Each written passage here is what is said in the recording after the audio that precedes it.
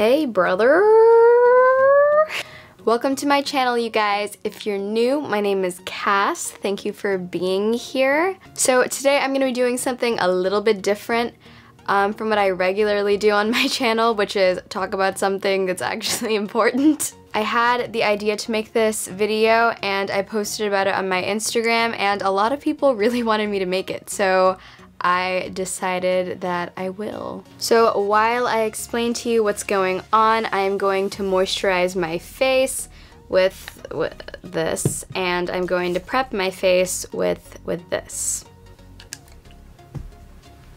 So a lot of people ask me what my ethnicity is. It's actually the most asked question I get on Twitter and Instagram, or like anywhere. People are like, where are you from? I don't understand, your features confuse me. I'm Indian, yes, curry and all. Cool. Oh. So today we're going to be talking about colorism in India, and you might be wondering, Cass, what's colorism? Merriam-Webster's dictionary definition of colorism is, I'm just kidding you guys, this is not a paper I'm writing the night before. As my foundation shades, I'm going to take this and this from the Anastasia Beverly Hills Deep Contour Kit palette thing, and the shades are in Cinnamon and Nude, and I just kind of mix them together and it works good. So basically what today's look is kind of about is showing people that dark brown isn't bad. Okay, let me explain what colorism is kind of fast, and then I will explain what I'm doing. So basically, colorism is this idea in India that the lighter you are, the more beautiful you are. And this isn't just an Indian exclusive issue. There's a lot of cultures that see things like that. Some cultures don't use skin color, they use facial features, whether they're more flat or more pronounced. That is basically how beautiful you are. But I'm talking about colorism in India because I'm Indian and I have experience with that, you know what I mean? Ha. So essentially there are girls growing up in India who are darker in complexion, who are compared to girls that have lighter complexions, and they're told that, hey, this is what is beautiful, and because you were born this way. And it frustrates me because we're the same race, you know? It's just, it's so crazy to me that because you were born in a certain part of India, you're just deemed better because you have lighter skin. Basically what I mean is, in the northern part of India, people are born lighter because, I don't know, some scientific fact. My mom always says they were like mixed with like Persians or whatever. I don't know if that's true, but like they're just born lighter. And the people that are in the southern parts of India, they are born darker. This isn't like exclusive, like there are definitely places that have both, but that's generally the case. If you don't know, India is divided up into different states, kind of like the US. The state I'm from is Tamil Nadu. It's in the southern part of India. Basically, the state is known for having super dark people, and a lot of India just basically says that Tamil people are the ugliest people, which is not true. I resent that. I started talking about this issue a couple months ago, and since I've started talking about that, so many Indian girls have contacted me and told me that in their household they were also told these things. They've experienced a lot of hatred towards their skin tone just because they were born darker than the rest of their family, which is definitely something I've experienced as well. And so I really wanted to make a video talking about it because I've made like Instagram captions about it, and that's not good enough for me. So today we're gonna be using all browns because I just want to show people that being dark and brown doesn't have to be ugly. In fact, it's not ugly. It's perfectly fine. In fact, it's quite beautiful. To highlight my face, I'm gonna be using this LA Girl Pro Concealer in medium beige. So let me tell you guys what I have experienced due to this. I've experienced quite a lot, actually. And it's one of those things that happened to me and I didn't really know that it was bad until I kind of got older and I thought about it more. I just feel like now people talk a lot about the discrimination they faced, and usually when something happens to me that has something to do with race or just like prejudice in general, I don't tend to dwell on it. I just keep moving because there's really no point in thinking about it for a long time and feeling angry and sad and putting yourself down because you were born a certain way, because it doesn't help. You just gotta keep it moving, When I moved to America, I moved to Indiana, which is one of the most racist places in the world. It was a horrible experience. There were a lot of good people too. There are a lot of great people in Indiana as well, but overall, I experienced a lot of discrimination there because of my skin color. I feel like when I moved here, people looked at me and they didn't understand what they were looking at. They were confused, they didn't know what I was, and it was just so bizarre to me because like, I'm Indian. I don't think it's that hard to see, but for a lot of people, they don't understand what they're looking at. So there's the pain of that people go through, but then on top of that, to be discriminated by your own people, it's pretty bad, man. My grandmother was born extremely light. She essentially just looks Caucasian. And being from the state that I'm from, people thought that was incredible. That's something that people praise a lot. People always talk about it in my family. It's something that's a big deal for us. I grew up with everyone always saying, wow, like, she's so beautiful, which she is. My grandmother is such a pretty woman, but it's not because of her skin color. It's because of her features, and it's because she's kind and prayerful and those kinds of things. It's not because she's light. While I was growing up, I had people telling me a bunch of different concoctions I could mix together in my kitchen and put on my face, and then maybe over like the span of like 2 years after doing that every single day, it would lighten my skin tone. I've had people at Indian salons ask me to bleach my skin because it'll look better on me. I've had people literally come up to me and tell me in India, wow, you're so beautiful for a dark girl. And it's something that always bothered me. It made me really upset because for a really long time when I was younger, I felt so ugly. Among my friends that were Indian, I was the darkest, which meant I was the ugliest, and people were always talking about it. It's something that Indians always talk about, and it's insane because it doesn't matter. I'm blushing my face with Stubborn by MAC. Don't mind this nail. I broke it at Disneyland, fighting every dance team I saw there. I remember when I was a kid, my mom wouldn't let me really go to a swimming pool without like layers and layers and layers of sunblock because she was scared that I was gonna get tanner.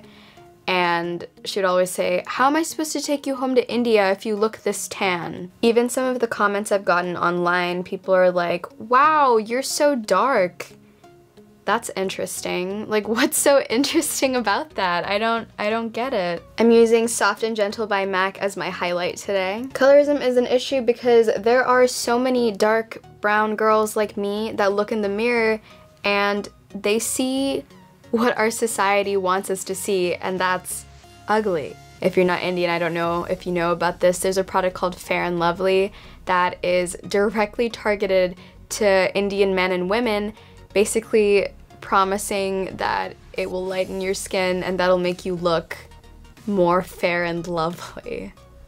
And I'm not blaming anybody for this, because when a culture believes something so strongly, and they have for generations, people just grow up believing things like this. I read a comment under one of my posts about this the other day, and someone said, colorism in India is really difficult because when you're living in India, you don't you don't notice it. You only realize that that's a thing when you leave India and you're like, wow, this really is a problem. I'm just gonna use this NYX Liquid Suede and this e.l.f. lip gloss because I kind of want to switch it up a little bit. As I was saying,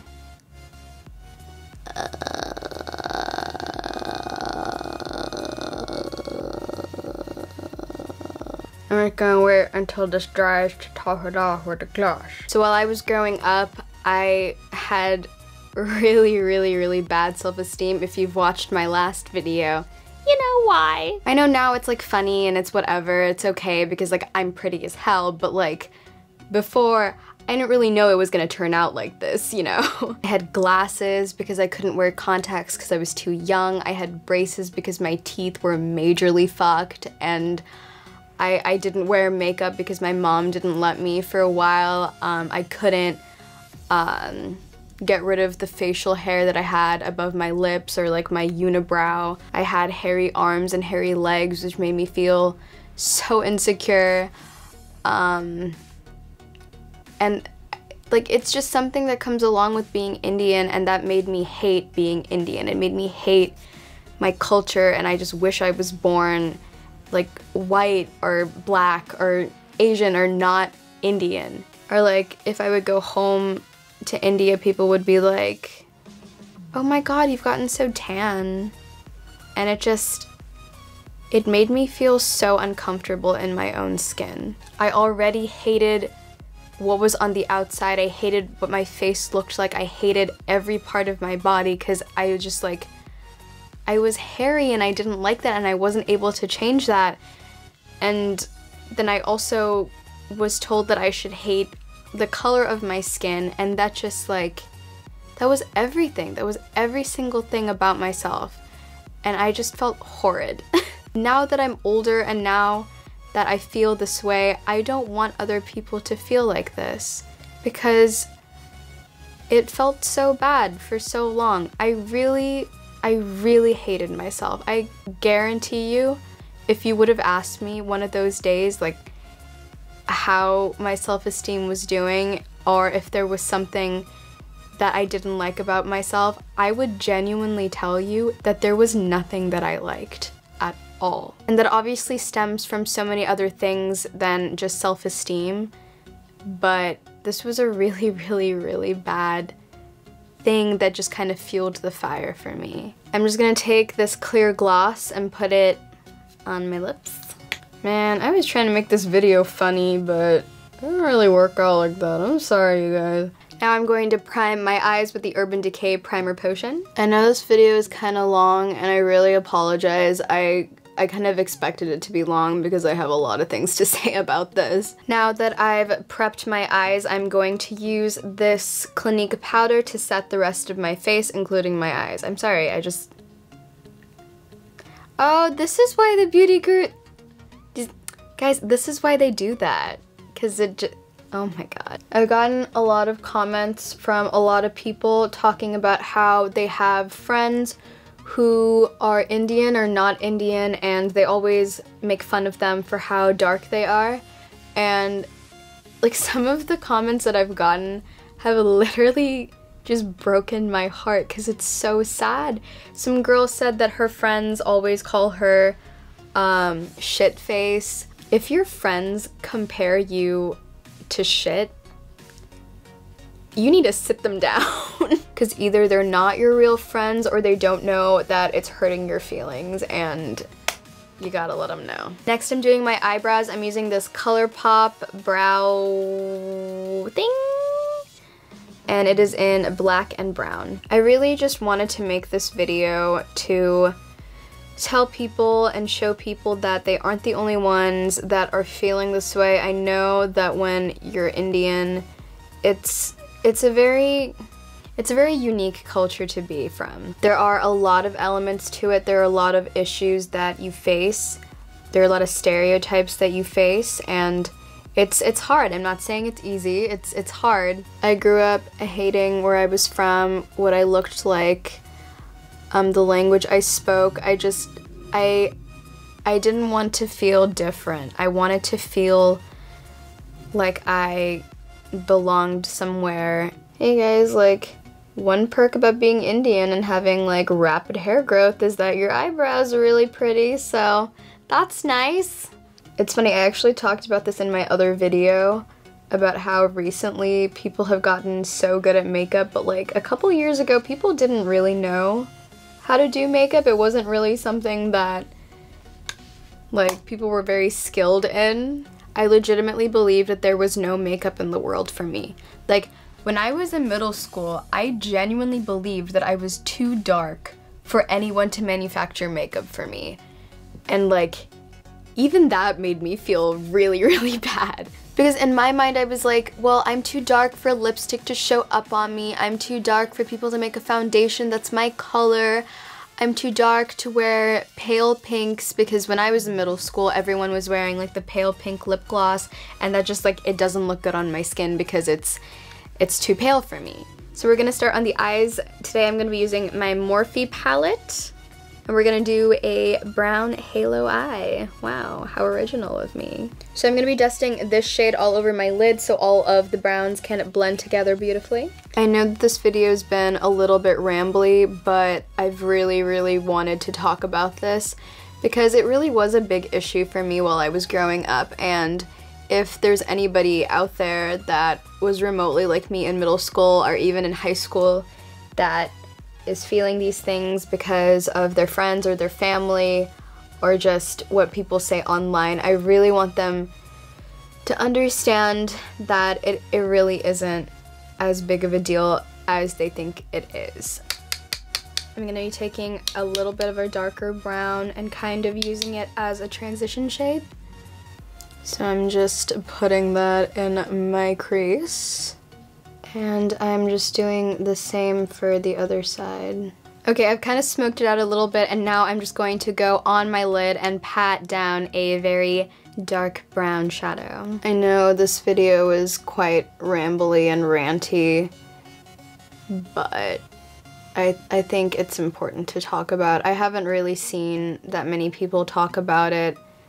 In fact, I haven't seen anybody talk about it on YouTube that I know of anyway. And in the Indian community and even in other minority communities, I feel like it's something that people go through quite a lot, but nobody really discusses. I'm not really sure why, but that's just kind of how it's been. I feel like people get very involved in talking about how great their race is and how wonderful where they come from is and how wonderful their culture is, which I definitely believe. I really think that being Indian is amazing. I think that our culture is one of the greatest cultures out there because it's so old and it's so diverse, and it's like there's so much to be explored in just one part of the world. But that doesn't mean there are things that aren't wrong and things that we need to be able to fix. I'm just kind of blending out the edges so that it doesn't look so harsh. Alright, now we're gonna do the halo. So basically what I do to do a halo eye, because it's hard to get things to show up on my skin tone, I use the primer potion again as kind of a base for the glitter. I know a lot of people do that, but I also do that.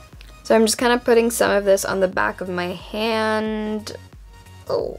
And I'm just putting it on the middle of the eye where I think the glitter would look best. Basically what we want to do is concentrate it in the middle and then kind of just pat it out to the side, because you want the most concentration to be on the middle, and that just makes it easier to blend. You've probably thrown all of these away, but I'm taking one of these little eyeshadow applicator things. I find that these are really, really easy to use to pack on glitter because brushes just kind of make it less like intense. So I'm gonna be taking this Sephora palette. It is the Primal Instincts palette.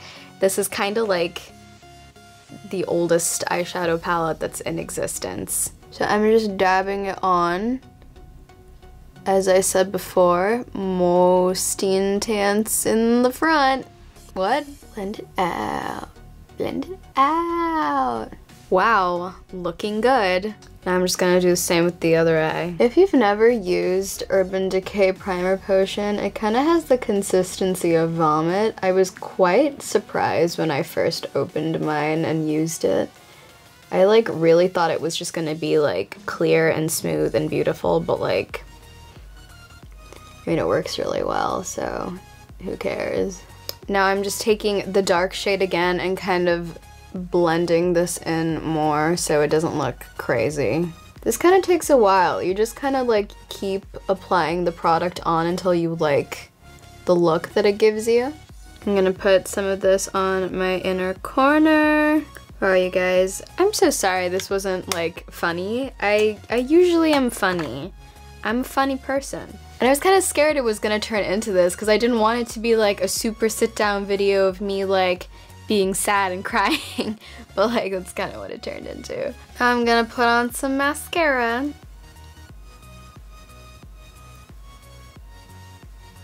I forgot nose highlight. That's better. I hope you guys enjoyed this look. It's pretty simple. It's nothing too complicated. I'm sure you could definitely figure out how to do this yourself if you wanted to. I mostly just really wanted to talk about this issue because it's something that comes up in my DMs a lot. A lot of people ask me about it, and it's something that I think about a lot, and it's something that I've been through for a really long time, and I wanted other people to know that it's okay. It's fine. I want to make more videos about this topic in a more, not a serious kind of way, but a more research and a more structured kind of way. This is just kind of my way of talking about something that I care about and sharing it with you guys and wanting to hear your feedback. I would love to see your recreations of this look if you want to also talk about colorism in India or in your culture or whatever. This is a cause that I really want to fight for because it's something that I felt so personally and so many Indian people, men and women, feel so personally about. And maybe next time I could find a school in South India or something like that we can donate money to. I don't really know how any of that works, which is why I haven't done that now. But that is something I really want to do. If you recreate this look, please let me know. Send this to me, tweet this to me, whatever, but let me know. I would really like to see that. I try to make it pretty easy because number one, people like easy tutorials, and number two, I really don't know how to do complicated makeup, so. If you want to follow me, all of my links are on this screen and also down below. Also, all the makeup that I've used today is down below as well in case you missed something. If you have any questions or concerns or comments or whatever, if you think I'm stupid or pretty or ugly, please let me know on Instagram and Twitter. I usually get back to people within a day or two unless you're creepy as hell, or in that case, I'll get back to you in like 3 days. Thank you so much for watching, you guys. Continue being a J-ho, and I'll see you next time.